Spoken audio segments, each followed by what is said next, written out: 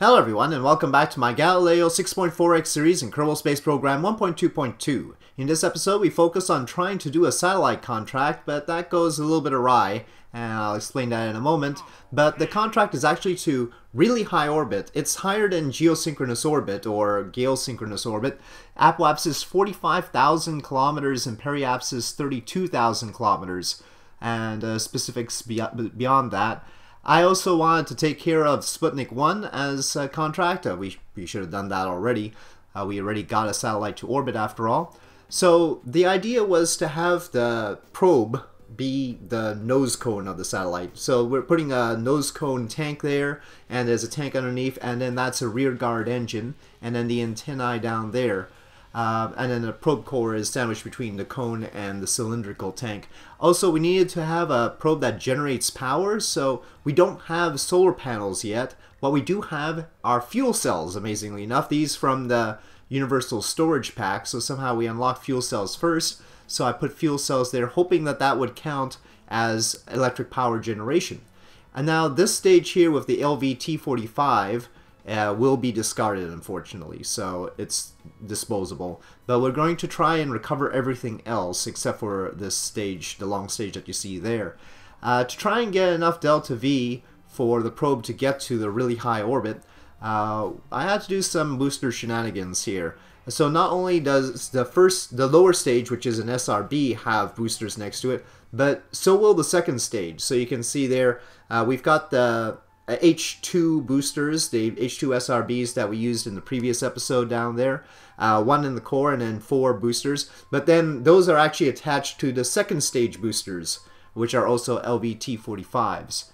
So a complicated sort of setup, very Kerbal setup, and that's sort of the attraction of doing Galileo 6.4x for me, because there's so much delta V required, and our parts are not like top-notch parts like you'd get in Realism Overhaul. They're still basically stockish parts, so you have to make Kerbalish rockets, and of course the tech tree is limiting. We still don't have very big tanks. I couldn't make the tanks any wider than this, so we were limited to 1.25 meter tanks or thereabouts. And so you see the 4 boosters going off, but the center SRB is still running. I thrust limited it so that it would last a little bit longer, so that we could separate it separately. And the reason for that is recovery of the boosters, because we've got parachutes on those SRBs and we want to recover them. This is a little bit weird because you might be worried about the LVT-45s torching the SRB, quite rightly so, but it turns out that it's alright. That's Kerbal for you. So here the center engine is not burning. Right now it's just the 4 boosters on the side that are actually bringing us up and doing a good job of it, but will it be enough? That's the question. There they go off, and you can see the parachutes on them. And here finally the core LVT-45, which will not be recoverable. Everything else that was separated before this is meant to be recoverable with stage recovery. Parachutes though, so I mean, not the most legitimate recovery scheme ever. That's the end of this stage, but we're still not in orbit yet, so we're going to rely on the probe's own fuel, which is substantial. It's like 3,000 meters per second, but then again we have to go to that high orbit, which is going to require about 3,000, so already I was figuring that we were not going to make it. On the bright side, the launch did not cost that much because we did recover what we planned to recover. You can see those are the H2 SRBs that I'm going through there. Quite a lot of recoveries to work our way through. And then there you have an LVT-45, and a number of those boosters were recovered. So all is well as far as the funds are concerned. Here you can see me monitoring the delta V as we make orbit, and it looks like we are not going to have enough to aim for the orbit that we want. We do thankfully fulfill the Sputnik 1 contract finally though. Here I'm checking it out, and you can see 2,100 or so meters per second just to boost to target apoapsis, and then we'd have to lift our periapsis, so not very good. Yep. But I just try and go for some high orbit science, which we haven't done, right? We've got a goo container and a thermometer on here, so we're just going to boost up and try to do high over Gale. And here the goo. High over Gale goo transmission doesn't give us that much science. It's pretty restrictive, but whatever we can get, so it'll be helpful Hopefully someday we'll get tanks that are larger than 1.25 meters or so. I think it's actually, the limit is 1.5. And here's the thermometer reading. Alright, so we need to make changes. I decided to try and enlarge the size of the tanks a little bit. We have a little bit of spare thrust-to-weight ratio to work with after all. So I figured that would be good enough. Let's see what happens. Ignition and launch. I do like how it launches. Engine lighting is very nice. If only we didn't have that pause at launch, you know, where it stops a little bit for a few seconds. Everything would be so much nicer. It seems to always do that. That's the downside of it. Okay, and booster separation and ignition of the LVT-45s. And after a little bit, we let go of that core SRB. I can't quite get over how Kerbal that is, and I really love it. Anyway, here we go. There's the end of these 4 SRBs. Not SRBs, LRBs. And the core LVT-45. The only part that we discard. Here, let's see how it does.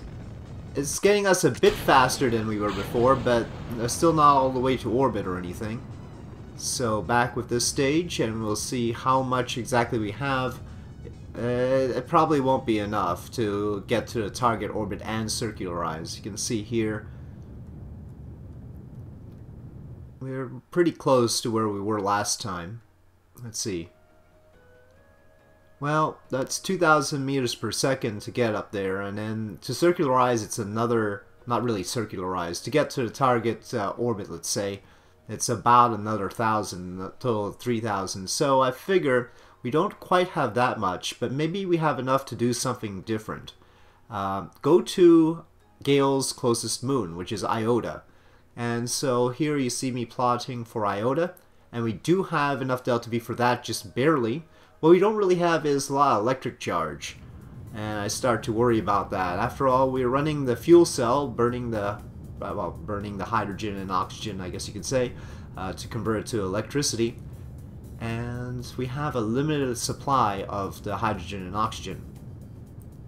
The trouble is our probe core can't go into hibernation mode. If we could go into hibernation mode, then we would be alright, but it can't. That's only available in more complex probe cores that we will unlock later in the tech tree. So here we have an approach, but you can see our inclination is bad, so we have to do a mid-course adjustment to try and get our inclination fixed. And knowing that I have a limited amount of electric charge, I decided to go for a collision. I tried to do a impactor on Iota. This is the mid-course adjustment, bringing our orbit to that impact. And of course there were real lunar impactors. We smacked things into the moon to take pictures along the way. We don't really have a camera on board this probe, but it would still be a good test of our capabilities to be able to reach Iota and leave a minor crater on it. So here we go. This is what I chose to do with this version of the probe. And again, we can look on the bright side. We did recover most of the rockets, so not too much by way of cost to do this. But we have, you know, lost all electric charge. Our hydrogen and oxygen is all gone, so we can't really do science. We weren't able to do any science in Iota SOI. We do have that reserve power, and at this juncture, I did not know how to access that reserve power. That would have been helpful. Okay, one other piece of information I got was how many antennae I might need to maintain communication at that distance. So yeah, that's important information.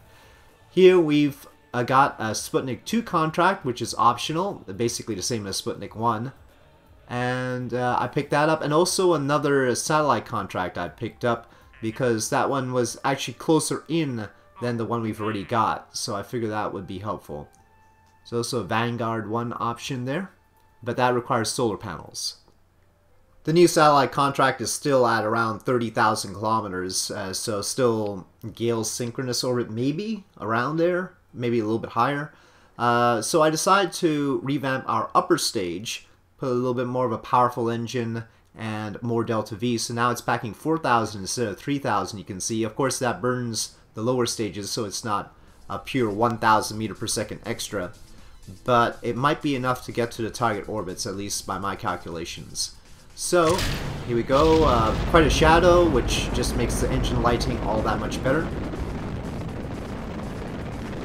In a way, I mean, of course, ambient light adjustment is nice and all, but if you know you're going to ignite the engines, it could be quite spectacular to have these kinds of shadows.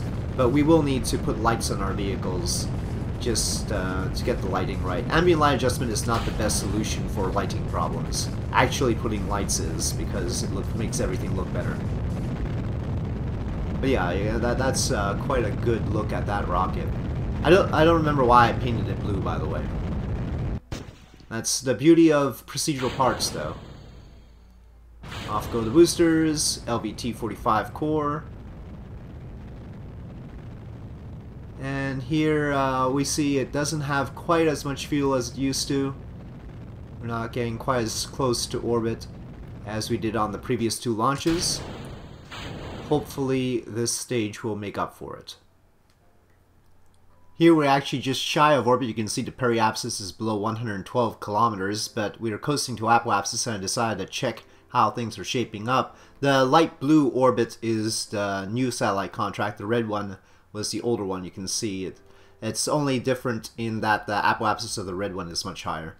So we boost up to the target orbit, and we fulfilled Sputnik 2. That was sort of a trivial optional thing, but we get some funds for that. And of course our recoverable stages were recovered. So all is well with this particular rocket system, as weird as it may be.